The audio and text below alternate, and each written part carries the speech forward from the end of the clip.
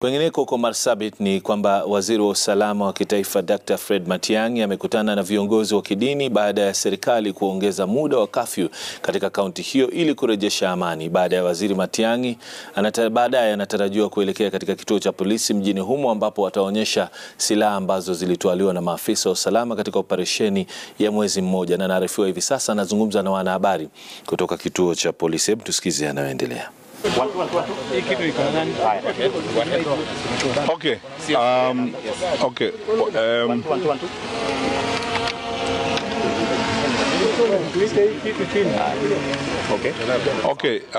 Now, first of all, let me thank you, colleagues from media, for being here.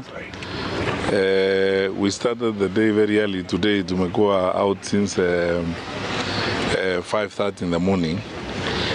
We are in Marsabit County, and we are reviewing Operation Kurejesha Amani, Marsabit. I'm here with my colleagues, the Inspector General of the National Police Service, the Deputy Inspector General, the Regional Security Team, and the commanders of this operation. We were required by the National Security Council to review this operation, so we started first of all with meetings with the commanders and the team that is working on this operation, which is roughly about a month old. So one, we are very grateful, and we want to thank our officers who have been on this operation, because for the last 1 month that they have been here, frankly, we have not had any worrisome incidents of security in this place. We have had so many meetings with members of the public. Wananchi are very happy about the operation and the curfew. We have met religious leaders, members of the Marsabit Interfaith Council. We are about to have a meeting with the political leadership of this county. And then we have had a long chat with the administrators here, the chiefs, assistant chiefs, and the others. So we have gotten very useful feedback on how the operation is going on. So far, over 200 guns have been collected and over 3,000 bullets have been recovered from this operation. We are hoping that more work in the second month of this operation, because we extended the curfew by another 30 days, more work will be done so that we can recover more guns. Because we believe from intelligence and the information we have that there are more guns than the ones that we have collected. And the message we have been passing around to leaders and everyone since morning is that we need to recover more guns. We will review this operation when we have around 3,000 or so guns, because we believe there are still many more guns in wrong hands. We have intensified the operation, and now we are moving to other sections of the county in addition to Marsabit Central and the town. I'm very optimistic that we will continue at this pace. We will get all the guns we need, and most importantly, we will keep this place peaceful. The response we have from the local leaders, the community leaders here, and ordinary members of the public, we took time to walk around the shops, to talk to the shopkeepers and the traders in town. They are happy and satisfied with this operation. They have not raised any complaints about the operation. What they are asking is whether or not we can review the hours of the operation to allow for traders to hang on a bit in their businesses. But that in itself is a positive sign, because they are now beginning to think about operating businesses longer hours, which is something they have not been thinking about until the operation. But I have promised that we will review the operation in another 3 to 4 weeks, and subject to the performance at that time, we will see whether we can review the operation by 1 hour or 2 hours to address the issue of the traders in town who want an additional 1 hour of business, and because they're happy with the operation and they're happy that it is working. So we will stay on this assignment until this place remains peaceful. We have made assurances that we will not end the operation until after the general elections, because we want this place to be peaceful during the campaigns, during the elections, and even after the general elections.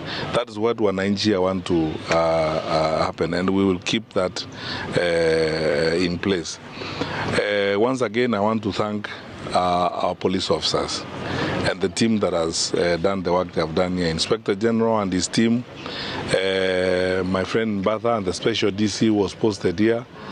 Through the decision of the National Security Council, that method has actually worked. That proposal has worked. The place is much more peaceful than it has been.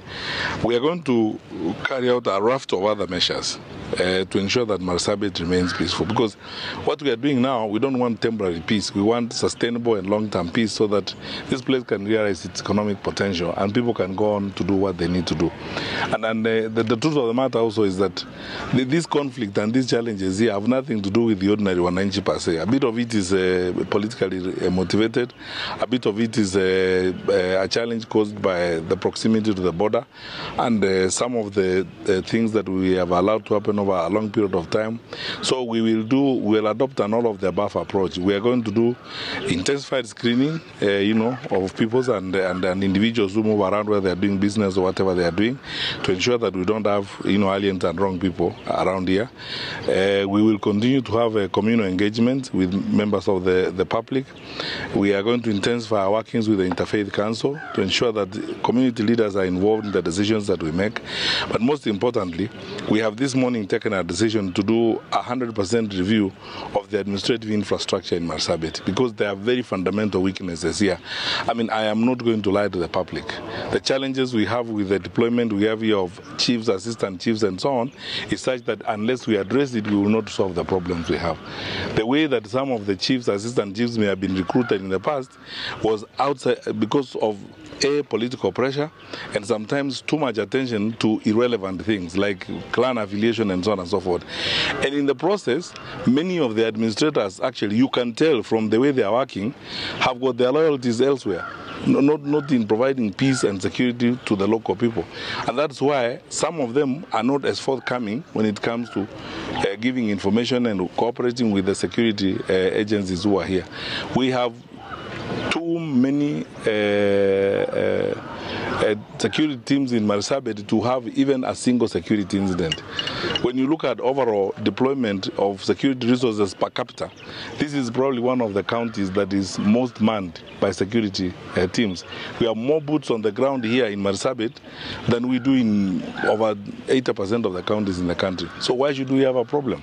It could be a challenge in terms of reorganizing our administrative infrastructure so that it's much more cohesive, it works better in a multi-agents manner, cooperates with the others better. We have, because we are closer to a border, we have KDF deployment that is looking at the border. But we also have very strong presence of police, the special teams of the police on the ground. So we are reviewing all this and answering that question because that is what the National Security Council asked us to do. They're asking us, how is it that with the numbers that we have on the ground and with the people who are posted here, we can have such security problems? And we have identified the problems. Sometimes poor coordination among our security teams, infiltration and interference sometimes by politics, and so on. So we will review all this and we will come back again after 1 month now to institute a proper system. We are going to retrain our administrators here, our local administrators, our assistant chiefs and chiefs in Marsabit. All of them have to be retrained. And we have agreed this morning we are going to work because fortunately we have a template, we have a program, that we use at the Office of the President. We will do a local program here and retrain them all over again and reorient them to what they need to do. We will review each one of them, and those who can pass master will see and look at the records of performance and so on. Because there is no reason why a county that is so endowed like this one should have such small problems that are now inhibiting economic growth and development. All of you wonderful people, look around this county. Even when you drive along this town, there is almost nothing you cannot do here. Tourism can thrive here, all manner of business. We are very close to a very important border here and so on. This is a place whose economy should grow in an accelerated manner if we keep the peace and the determination of government. That's why